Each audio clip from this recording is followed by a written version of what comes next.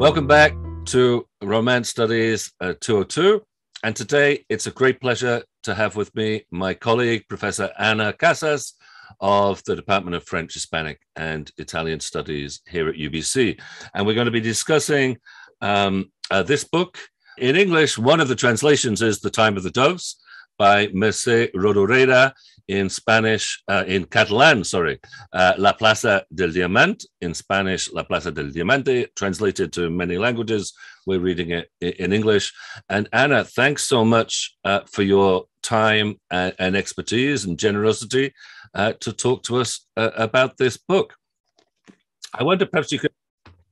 Thank you, John. I wonder if we could just start in general terms about how you might approach, how you might start, what kind of entryway into this book you might suggest. Yes. So when I have taught this book, I have done the trigger warning. This is a very sad book, and it's something. It's not easy to teach and it's not easy to read, but it's beautiful. One of its beauties or one of the good things it has is that it has very short chapters. So you kind of go very quickly through it, and it's easy to read one chapter and then stop, or if you want to read more, you can continue. But I think this shortness has a little bit to do with this apparent simplicity that the book has, that in some ways doesn't feel like a complicated book, or the narrator voice is like someone who's has been said to be naive or simple, or just describing life. But on the other hand, there is so much detail, right? You are sometimes a bit overwhelmed by the amount of detail. So this simplicity does not necessarily match sometimes with it's an apparent simplicity. There is more complication to it. No, I love that that contrast or that tension that you're talking about, that everything seems simple. And in the narrator, Natalia, she seems simple. She's been criticized, I think, by some of the critics for being a little naive, not knowing what's going on. But a lot is going on with her, and that leads to some of the sadness, as you put it, right? The trauma, which gets expressed in different ways, especially as the book goes along, as a result of the war, but also as the result of her personal circumstances. And we were talking earlier on, as we were talking about what we might say about the kind of the space of Barcelona itself, the city as perhaps showing some of this complexity and labyrinthine. And I know you have some slides to show us. I wonder if you could talk a little about this book and its treatment of space and how it's situated, or how the plot is situated within Barcelona. Yeah, so first, to me, that's one of the most amazing things of the book, is how well this mental space that Rodoreda has, Mercè Rodoreda, that she's able to guide us through all it. But on the other hand, there is this connection, a strong connection between the narrator and all the people who are there and the spaces they inhabit, right? So we were just saying about, to me, one of the most beautiful things is how walls are connected to the skin, and how much she's able to say through all the apartment she's describing. Her own apartment is sort of a body, and the doves or the pigeons are circulating around it, and it has this feeling that there is the heart of the apartment, and then there is a way out, and there is this connection with the body of the ones who inhabit there. And then also we were talking about this family she serves in, this bourgeois family who have this strange house that it's just like a labyrinth, and it's kind of trying to trick her. And they want her to go through one door, but there is like a place where you ring, and like it's and to me it says a lot about like the class consciousness with this very rich family that she's like cleaning their house for and serving for, and how there is this huge imbalance, right, between the places we live in. So there's I mean, when we're talking about space, there's a lot. I love what you're saying about the houses, the different domestic interiors, the house with Quimet, for instance. We get a lot about how that is prepared and decorated, and then we get the pigeon coop, and that becomes part of the house. The pigeons become part of the house, the house where she works. There's also the space of Barcelona, the streets, the shops, and so on, and the particular neighborhood in which it's set. Of course, again, the English translation we have is the time of the doves. So we're talking about time, but the Catalan original, it's referring to a place. It's referring to a square. It's referring to a city square in Barcelona. And we could also there's also the city and what surrounds it.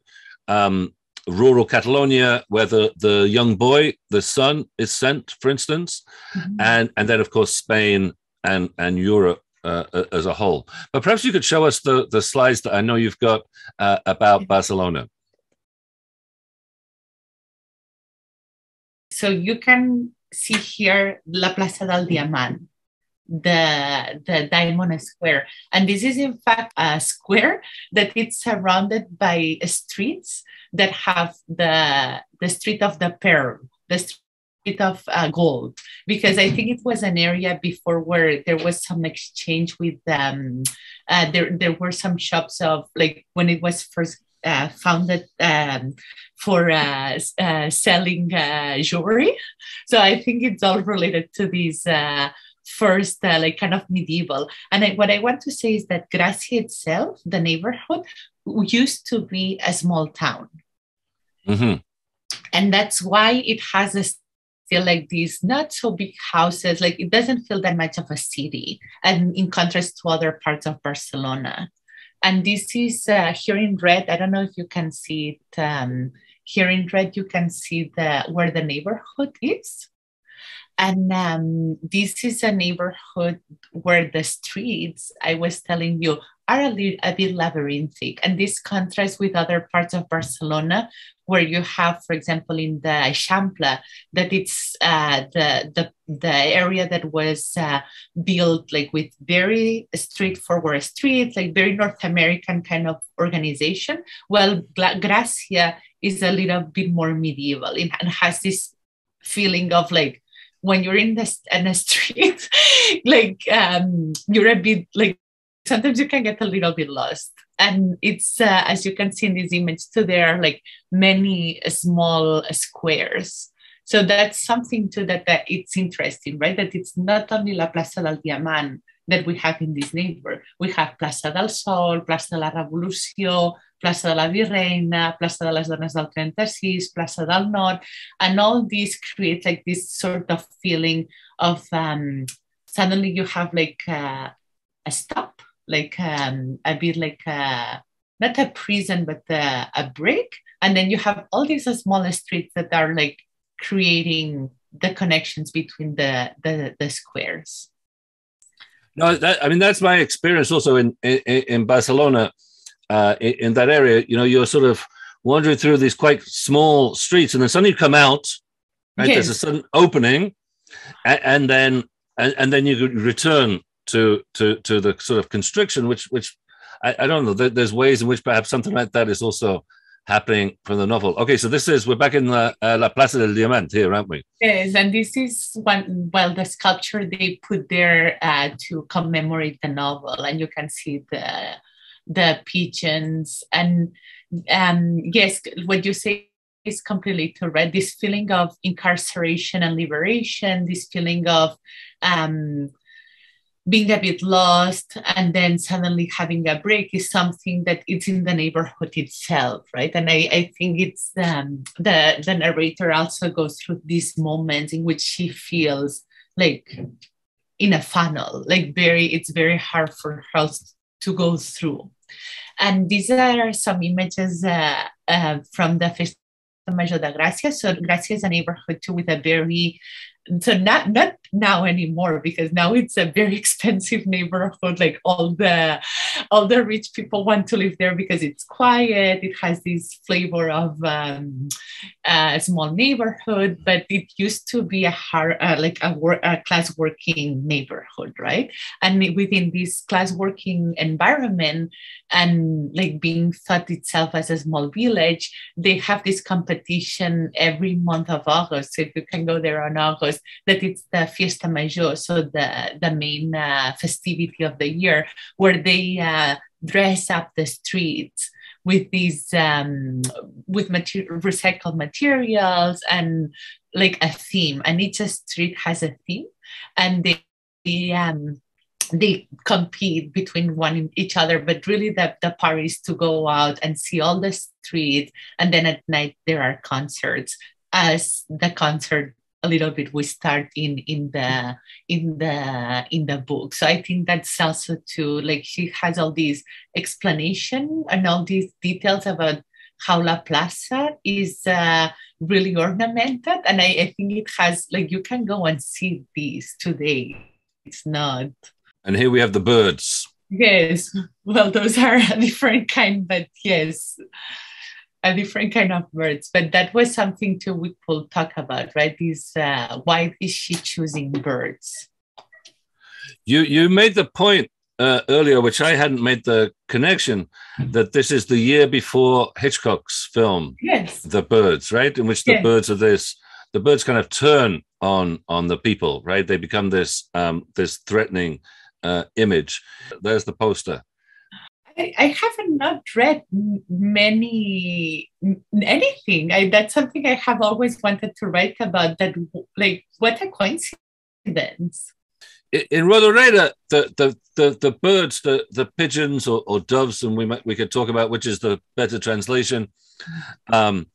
They start off being, so they're domestic, right? Mm-hmm. And Quimet brings them into the home. They sort of they start to take over the home, and they start to take over. Perhaps Natalia, there's this quotation in which she says something like, "Everywhere I went, the buzzing of the birds in my head," and she starts to take revenge on them by shaking their eggs so that they won't they won't hatch. What do you see? I don't know. Is it symbolic, the symbolism of the birds, or the role of the birds, or the place of the birds in this book? Definitely, there is a lot of symbolism. I think it happens a little bit too with what I was saying about the architecture, right? That the borders of the self between Natalia and where she lives and with the people she lives are kind of bit porous or not really fixed. So there is this feeling that sometimes the walls of the house are her skin. There is also this like a strong identification with the birds, like to start with the name, right? That the husband calls her Culumeta, and it's not the search identification from the self. It's something that it's kind of brought into her, and she needs to kind of deal with it. And to me, the most, and I was hearing what you said about the Agamben and the bear life, and to me, what is also most surprising is that why birds? We're not talking about mammals. We're talking about the animals that are kind of farthest to us. And I think there a bit of maybe an intertext with Kafka, and this idea of pushing the animality to the extreme, right? Like not only animals, but insects and birds and the ones that are maybe more far away. But the other part is that it's also cultural. Like Barcelona is a city with a lot of birds. And this idea of having birds and selling them was a business. Like when I told one day I was talking to my dad, and he did not read it as something special. It was just what some people will do, right? Like you will have maybe cats at home, or you will have dogs. It's interesting that, just to go back to how we started as well, right?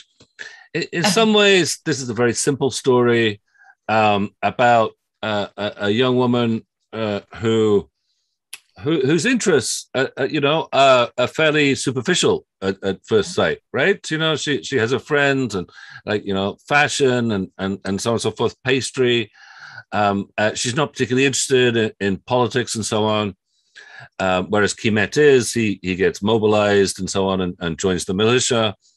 She's just trying to stay afloat and to manage the house, right? She's again part of the identification of the house. But she reaches these limit states, right? So these limit states of the limit between human and animal, as we're saying, again, not just any old animal, right? The birds, which just a year later Hitchcock would see as sort of turning against the human, this limit state of poverty and desperation, and where at this point at which she considers killing herself and her children. And also the strange scene in the church, if you remember, where she has this sort of vision. It's a kind of quasi-religious vision, but of a vengeful God. So whether it's because of the setting, perhaps, or the of the war, in part, isn't the book about how ordinary people are pushed, whether they like it or not, to these limits, and how they deal with that? Yes, and coming back to the birds, right? Like there are all these parallelisms. So she kills the birds' babies, no, and she's willing to kill her own babies. Like she's pushed by these kind of unconscious, very strong feelings, desires. I don't know, like emotions that are kind of quite negative and destructive, but a little bit to how the Spanish War has been read, right? Like as a country that kills its own children, like as a tension, familial tension that gets to the extreme of bloodlines getting completely mixed up with feelings and with passions and with like political ideals. So we should end, but as a last thing, I wonder what, and we didn't talk about this before, I wonder what you make of the last word, or even the last right? happy, and then the three dots, right? So so it's happy, but an ellipsis, as if something's not said or something's to follow. We don't. How do you see the way in which it ends after all she's been through? She sort of achieves a new kind of domestic situation with the grocer who was going to buy, who sold her the acid, right? But she reconstructs a kind of familiar and family environment. Her daughter gets married, and so on and so forth, and it ends happy, content. Is it in Catalan? But ... How do you see that end, which is in some ways not an end?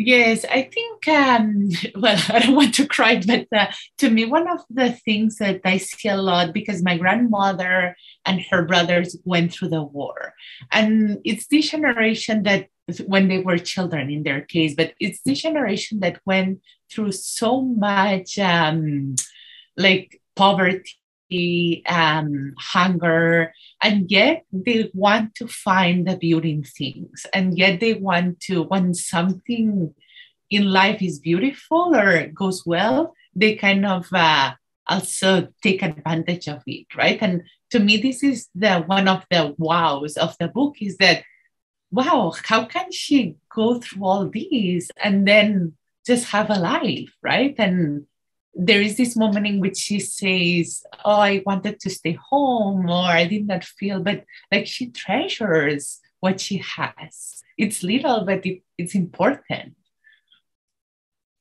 That's a beautiful point at which to end. Thank you so much. Thank you so much, Anna. Here talking for hours, you know that, right, John?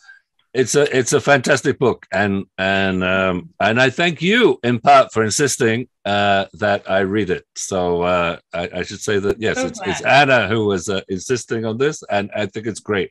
It was really fantastic, and this discussion has also been great. Thank you so much, Anna. Thank you, Jean, and good luck to the students with it.